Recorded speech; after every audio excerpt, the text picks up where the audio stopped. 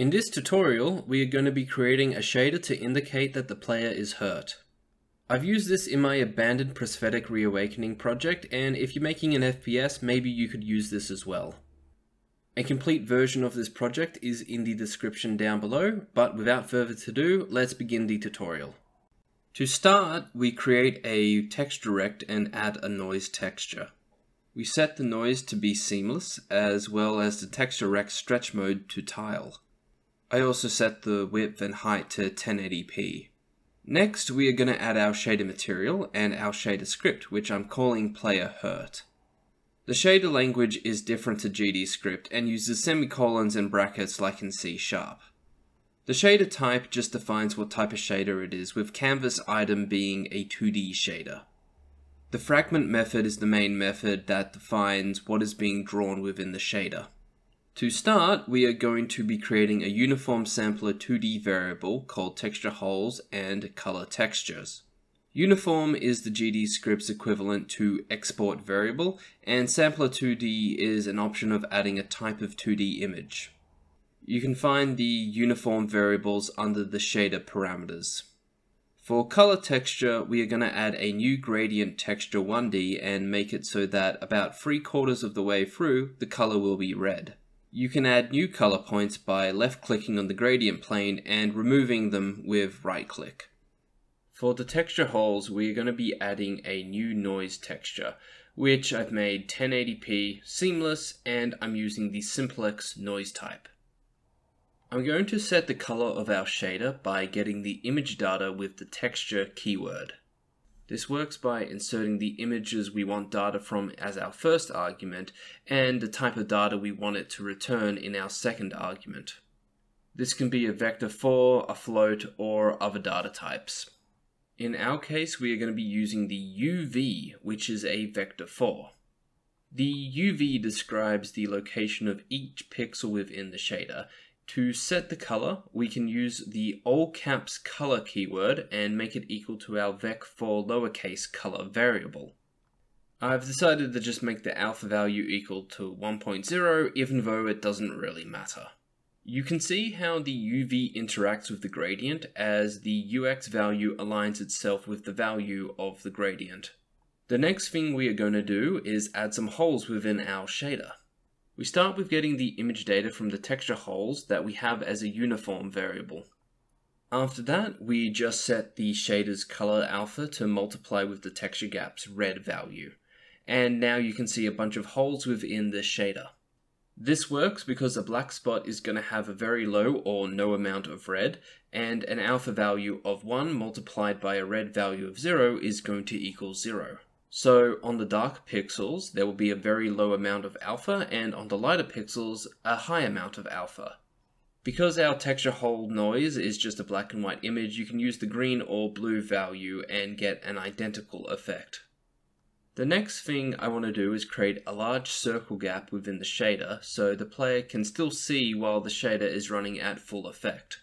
We create the circle by multiplying the alpha by the squared value of the UV minus 5.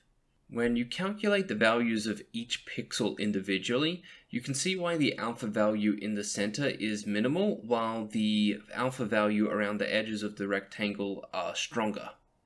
The next thing we are going to do is create a uniform value that determines the intensity of the effect.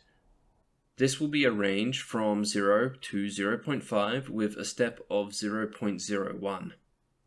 We will use the intensity by creating an if statement, which will take the color's alpha value and determine if it's less or equal to 0.5 subtracted by the intensity. If it is, then we will set the color's alpha to 0. Now that the intensity is done, we are going to create some movement within our shader with the uniform vec2 scroll direction. We will be getting the texture data from our texture within our text direct with the all caps texture keyword, and then setting a direction with the scroll direction multiplied by time.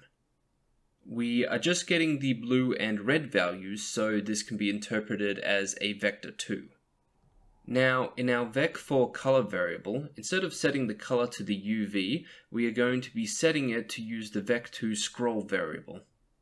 At the moment, this just causes the color of the pixels to loop through the gradient, but if we adjust the scroll to include the individual location of each pixel with the UV, we get movement. And I can change the scroll direction based on the data that I put in. But instead of the shader direction going into a single direction, we can make it move away from the center by the same method we used to create an alpha gap in the center. Now that the shader is created, we can make a basic interaction in GDScript. I've added a timer and a button. The button I've called ouch, and I've connected the pressed signal. I created an onReady variable to reference my shader material and a variable to reference the tween that we are going to use. When ouch is pressed, we are going to get the current intensity setting and increase it by 0.05. A small problem is that we need to get to 0.2 before we really see anything, so I've clamped the value for the new intensity to be from 0.2 to 0.5. After that, we set the shader's intensity level to the new intensity variable. We also start our timer and see if the tween has a value. If the tween has a value, then we kill whatever tween we have active. When the timer times out after 3 seconds, we create a tween that will set the shader's intensity property to 0.0 over 5 seconds. And now you can see how when we press ouch, the intensity of the shader increases, and after a little bit of time, it retracts. If you press ouch as it starts fading away, the tween is killed and the shader stays put for another 3 seconds. I'm also going to change the initial color to a darker red so it looks a bit better. If the color is the same, then it's not going to look like anything is moving, so we need to make them a bit different. Regardless, you can play around with what you want this to look like. Thanks for making it to the end of the video. If you liked what you watched, please consider giving it a thumbs up. If you're interested in more content, consider subscribing and check out my series on how to create a Vampire Survivors clone in Godot 4. It's a beginner tutorial where I not only teach you the basics of the Godot 4 engine, but I teach you how to make a fun playable demo that can easily be expanded upon and shared with friends. It's completely free, so check it out if you're interested.